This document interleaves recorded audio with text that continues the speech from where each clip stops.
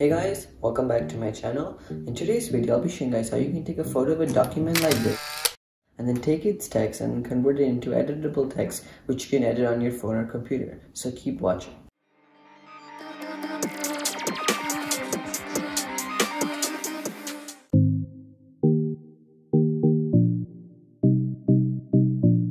Okay guys, so to do this, you need to get this free app called Microsoft Office, and you can just go to the App Store or the Google Play Store if you're on Android, and then just type Microsoft Office. Alright guys, since I already have it downloaded here, I'm just going to open it.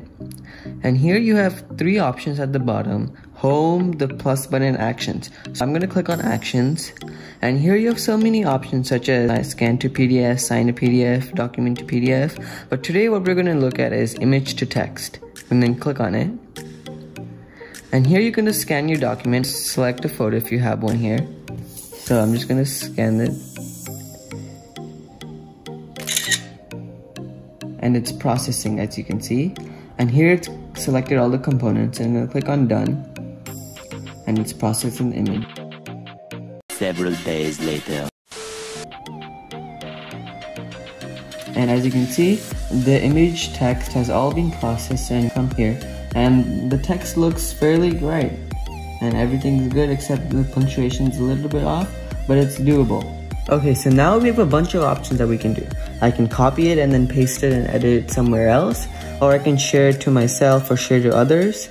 But what I like to do is just copy this and then send it to myself or via Gmail, and then I can edit it on my computer. But you can do a bunch of other options, and this is a really cool thing if you want to edit a picture or edit the text in a picture. And yeah, so there you have it guys. Now you know how you can take a text of an image and then convert that text into an editable text. And if this video helped you, remember to give this video a like and share this video with friends and family, and comment down below any questions or problems that you may have, and I'll try my best to reply to them. And subscribe to my channel if you haven't already to get more videos like this, and check out this video right here. That is really good if you want to learn how to convert a PDF document to a Word document, and I'll see you guys soon.